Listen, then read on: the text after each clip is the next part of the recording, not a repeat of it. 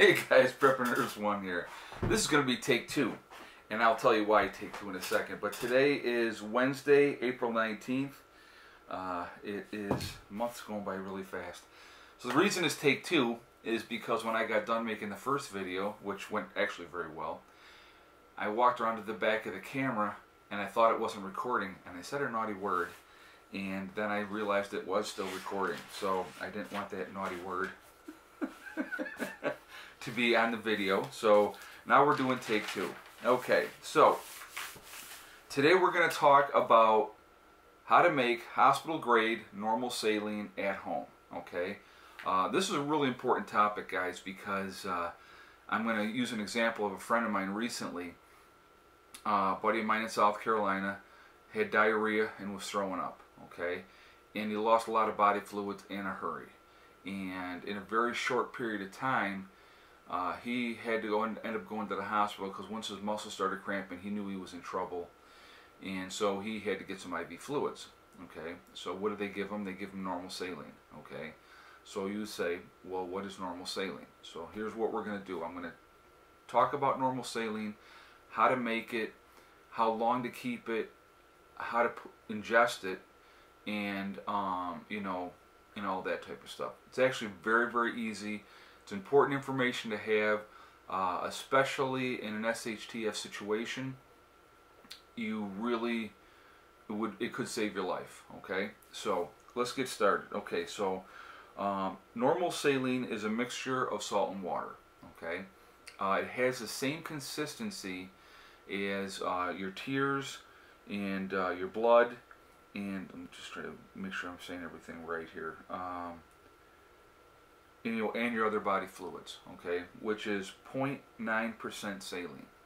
So basically your tears, your blood, and your other body fluids are all 0.9% saline.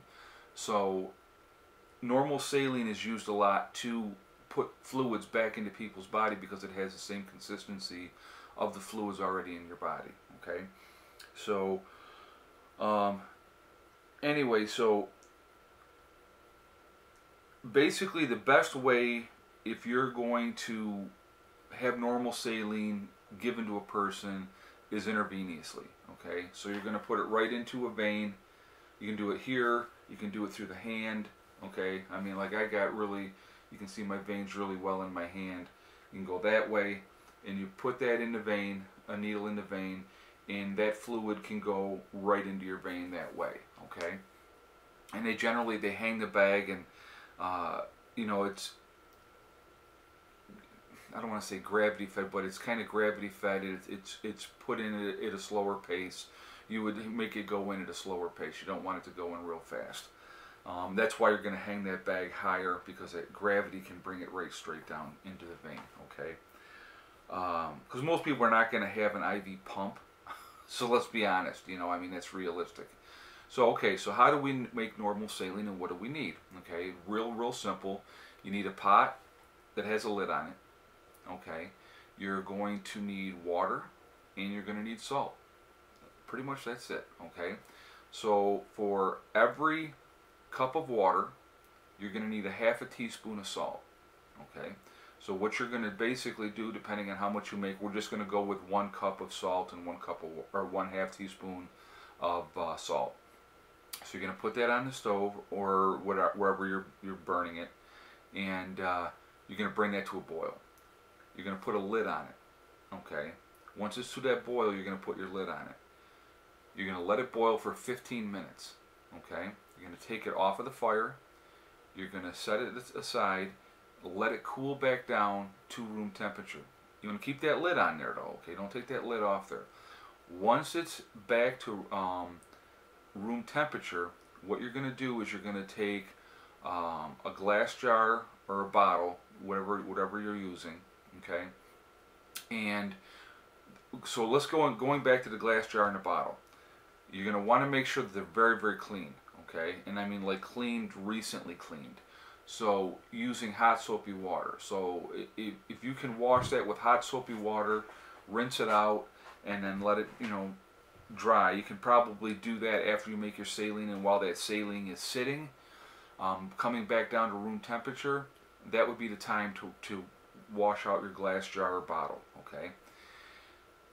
The best way to do it is in a dishwasher. Now, we're talking an SHTF situation, you're probably not going to be using your dishwasher. So, very, very hot soapy water, that's what you're going to want to use, okay? So we're going to very carefully pour that saline into that jar or bottle. Okay, so now you have normal saline. Okay, so how are we going to put the normal saline into us? Now I already mentioned one, the intravenous, you know, through right into a vein. It can be put in two other ways as well. It can be used like a nasal rinse, where you you suck it up into your nasal cavity and do it that way, okay? And you know, you're gonna basically, it's cleaning out your sinuses is what that's gonna do. So if you're having sinus issues, it can be used for, excuse me, I've got something in my eye, for that as well. It can also be used as a bladder irrigation. So you can put a catheter into the penis or into the vagina, right directly into the bladder, and you can put it in that way as well. But the best way, if somebody is dehydrated, is through IV, okay?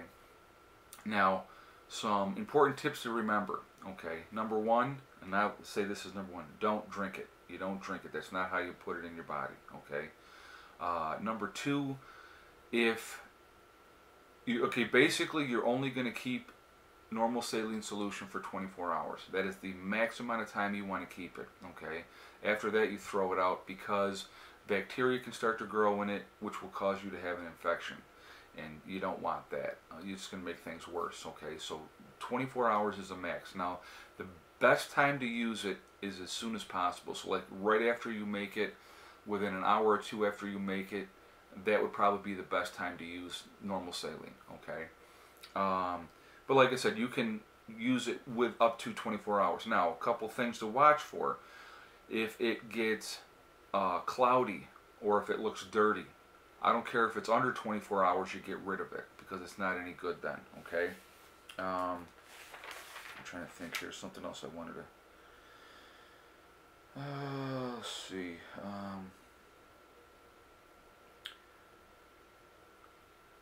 I think I went over all that.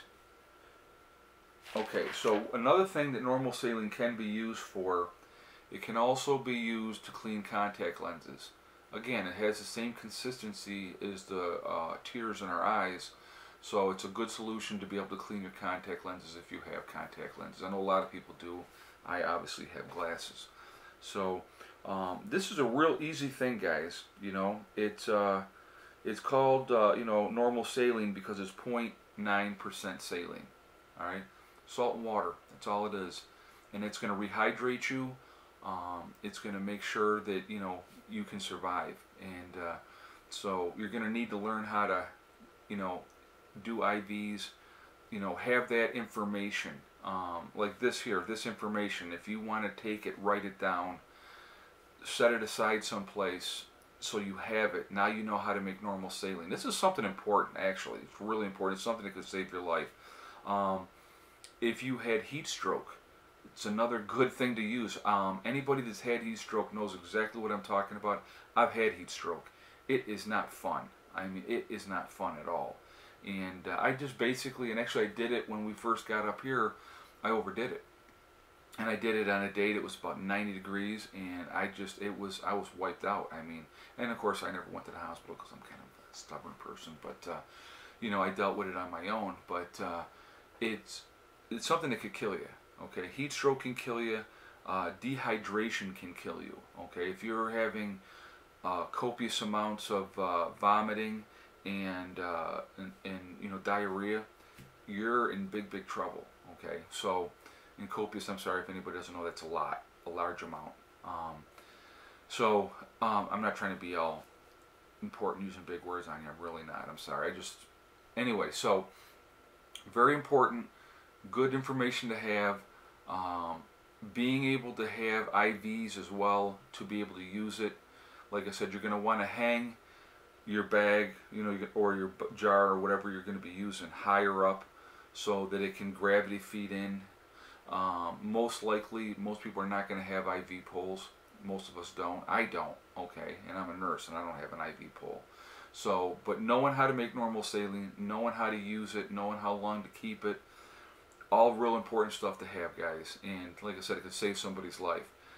And you know, you do what you have to do. So anyway, guys, listen, I hope this helps.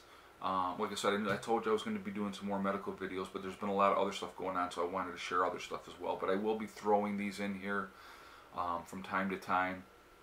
So there we go. All right, so I hope it helps. Like I said, write the information down, real important stuff, guys. Okay, I will talk to you later. So now you know how to make normal saline. You can save somebody's life with that, especially in an SHTF situation. Huge. Okay, I'll talk to you later. Prepper Nurse 1 out for now.